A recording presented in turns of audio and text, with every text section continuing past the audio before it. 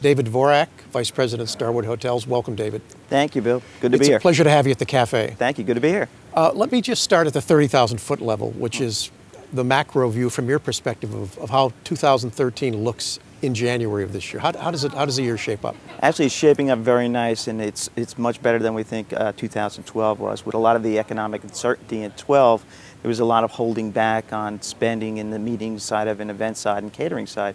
We see that freeing up in 2013. And is it, from your perspective, freeing up on all levels, more meetings, more services? Were people booking meetings but cutting back on services, or is everything looking better? Yeah, it's interesting because I think there'll be more meetings out there and more events out there.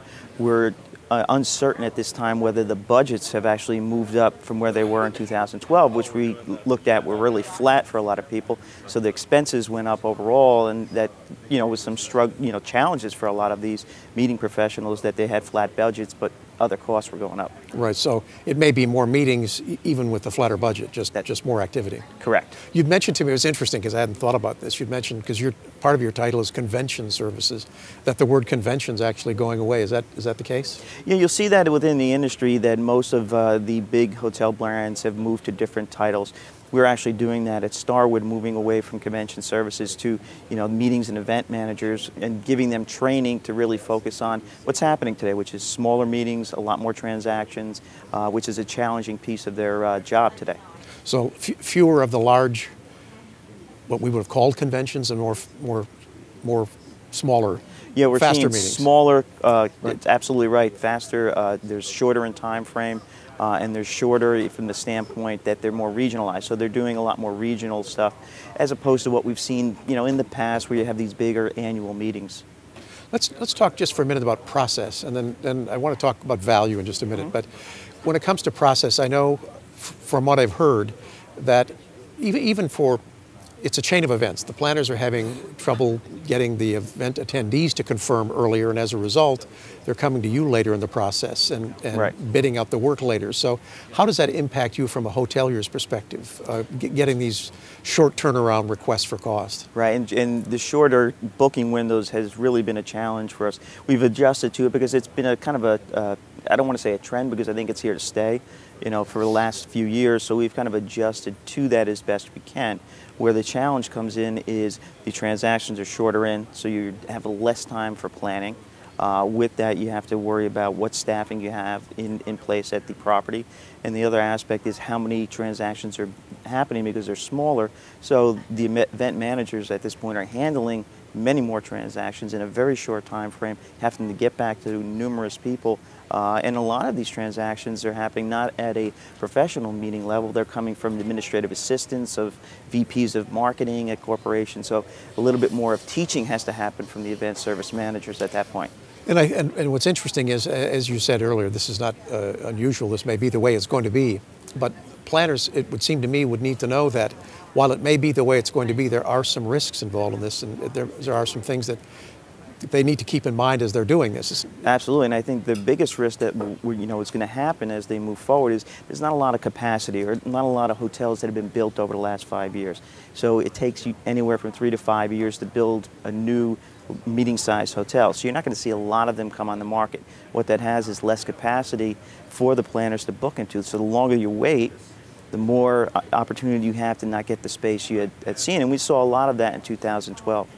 It's funny because you just triggered a thought in my mind that development of hotels, of the footprint and the physical plant, takes time. Yes. But everything else is changing so fast. So technology and as you say, shorter, faster meetings. So how can a hotel even keep up, since your building schedule, your updating schedule has such a long wheelbase? Right, and I think the key, what a lot of people don't realize, you'll see a lot of the niceties. So you see the cosmetic upgrades to guest rooms and meeting space, but the real challenge right now within the industry is the infrastructure. And a lot of these buildings, obviously 40, 50 years old, you have that infrastructure cost. But the other piece that's interesting is technology.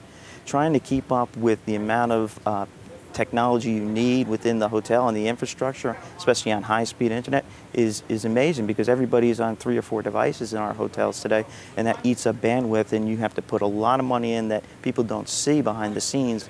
Really helps them have a better experience within the property. planners can look at you as a property, as a physical plant. But when you talk about the objective of the meeting and the kinds of, do you get involved at the strategic level with planners, or do you wish you'd get involved at that level so that by the time you get it, it may be, okay, this is an RFP, I just want you to tell me what's the price for A, B, and C. You don't even get a chance to talk about what's the objective of the meeting. Or do you get that opportunity? No, it's part of the training that we have at Starwood for our meetings and event managers is really focused on what is that objective? What do they want to achieve? Do they have a corporate social responsibility, give back that they need to do?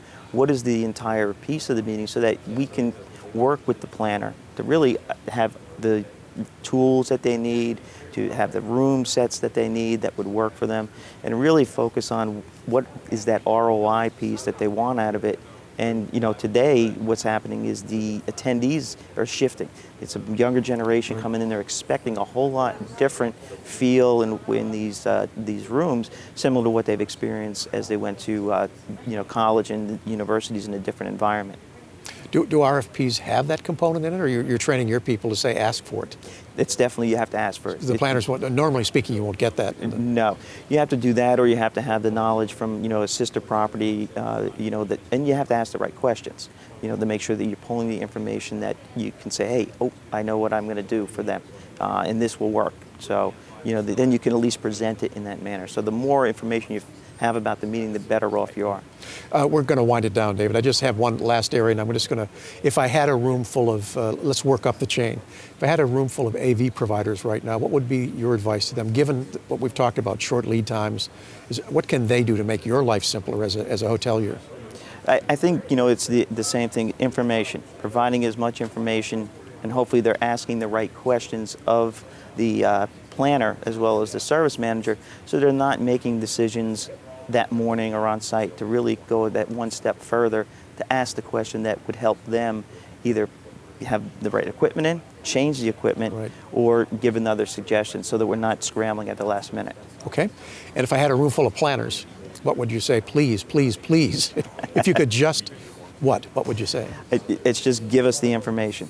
And that's probably been said for years and years, but it's more so today than ever before because of the booking is so close in. The more information we have, the more information we can provide them to say, this is what works for us here, and then trust your event service professional. Those are the ones that know the building, know the staff, know what works, and they can make sure that as long as they know your business objective, they'll put you in the right direction.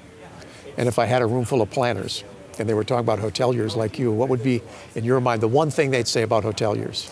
Well, I think for a lot of they'd times, like you to change, but yeah, I think they just want to understand what their costs are, and we try very hard to be transparent in most cases where we can. The other aspect is for them to get back to them. They want to make sure that the event service person is getting back to them in a timely manner, in the manner that they want to communicate in. And we work very hard with making sure that we at least have, if you're running around on the floor with another group, that you at least get back to the planner that needs information and get back to them in the timely manner to say, this is when I can get back to you. We've also created a lot of online tools that answer a lot of the questions that 24/7, 365, as opposed to having to have somebody via email answer you or by the phone. That's a help. That's a help. If only the world were a perfect place. Yes, thanks. Thanks, David, very much. Thank you, Bill. We've been speaking with David Dvorak, Vice President, Starwood Hotels. Come back to the Inspiration Cafe, where we'll be speaking with more experts soon.